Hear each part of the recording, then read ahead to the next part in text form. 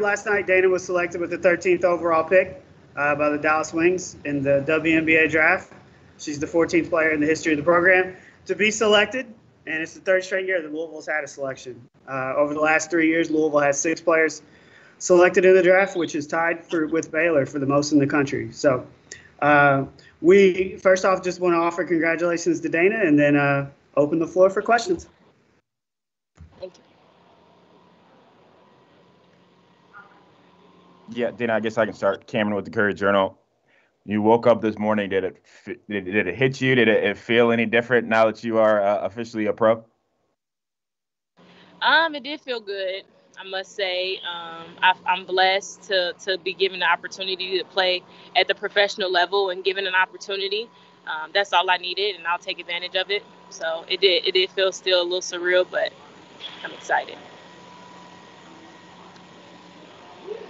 Hey, Dana, Tyler Griever with WHAS 11. You spoke last night about having a little extra motivation to go into the gym and to get started on things. You just got done working out. How did you, did you kind of feel that this morning when you woke up and got in there for the first time after last night?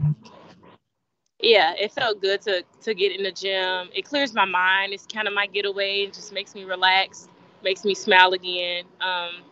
But like I said, I am really grateful for the opportunity, but if you know me, you know I'll use this as motivation, and I'll add it to something that I'll look forward to, take a picture of it, remember it forever, and I just go from there. I'm trying to figure out if I can wear number 13, figuring that out. So, you know me.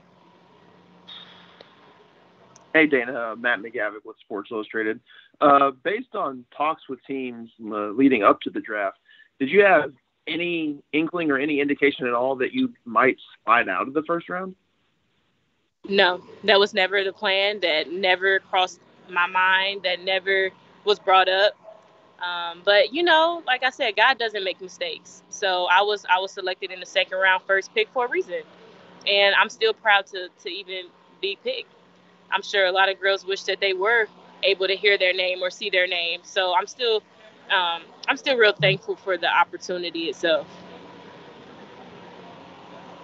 Hey, Dana, you talked. I know how important your parents and your family have been to you, and how they've kept you kind of grounded throughout your career here at Louisville. What were they saying as the draft went on, and you felt like you felt like you were going to get picked and you didn't? Yeah. Well, I just tried to stay as calm as possible because I know my parents are freaking out. Beside me, I can just feel that, and I just kept tapping them. I'm like, I'll get picked. I'll be fine. I'll get picked. I don't know when, but it'll happen. We'll see my name up there. So it was me kind of being calm, making them calm this time instead of them calming me down. So I see a lot of mature and growth in myself as a person, being able to, just sit there and keep waiting when I didn't expect to. So I think that was huge. Dana, is that kind of the biggest lesson you took away from this whole process? I assume that there's a lot of things that pop up that maybe become unexpected, but is that kind of your biggest takeaway from this whole draft process? Yes. It caught me off guard. It did, but I think that was just another way to keep me wanting to get better, to keep me hungry, to keep me ready to just attack every obstacle that's thrown to me, and be willing to do whatever I got to do to make that roster at the Dallas Wings. Hey, Dana, have you had a chance to talk to any of your new Dallas Wings teammates yet? No, I haven't got a chance to talk to any of them yet. I know Ty Harris already. We're pretty cool, so that wouldn't be a problem getting to know everybody else. I've played against pretty much everybody on that team. Like Enrique, I've played against her, really good player. I played against Satu Sabali, so I'm pretty familiar with the team. So, yeah. Dana, this is Michelle Vogel with ESPN.com. I think everybody sort of shares your bafflement with you dropping out of the first round.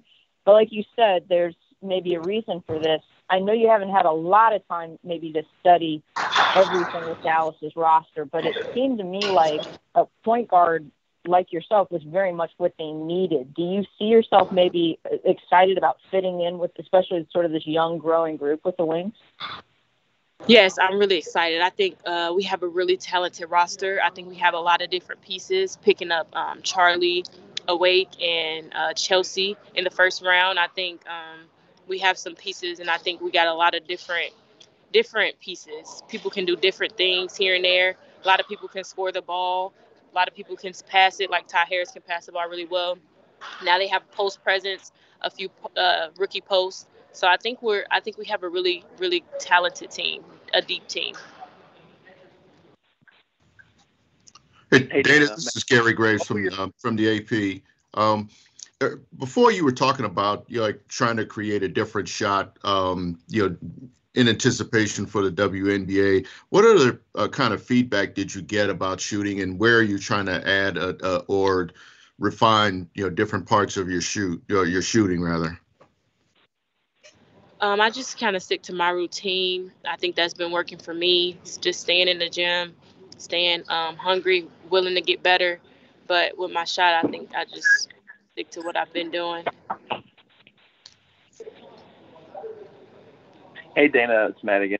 What were some of your pre-draft conversations like with the Dallas Wings, and how good do you feel about your chances to make the roster, even with the Wings selecting three in the first 5 picks of the draft?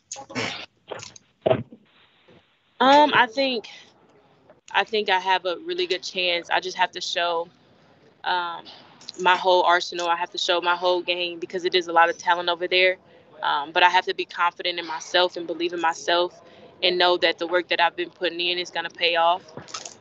And just continue to trust in God and trust in His process and His plan for me. Hey, Dana, Cameron again. Do you know when you go to Dallas for camp? I'm pretty sure I'll be leaving Sunday on the 18th. So for you until you get down there, what's the plan? Is it just working out with people you usually work out with back home? Yep, stay in the gym as much as I can.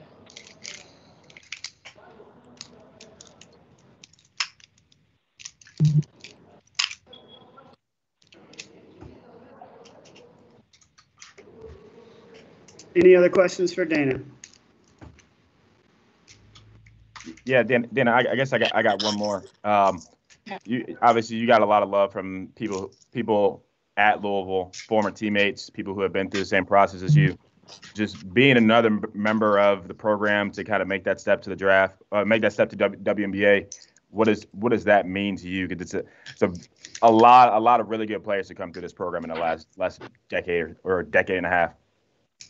It means a lot, but it does say a lot about the program itself. I think Louisville is definitely continuing to grow and get better and better every year, developing great players. I think the coaching staff takes pride in developing their players and helping their players reach their goals, like I did last night. So it speaks a lot about Coach Walls, Purcell, Norman, JP, how they run that program and things that they're doing and willing to help their players get better and like I said, just reach their goal.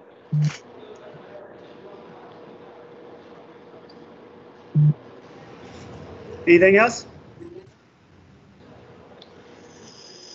Well, Dana, we'll let you get back to your workout. Thank you. Appreciate it. Really Thanks, Dana. happy for you. Thanks, Dana. Congratulations.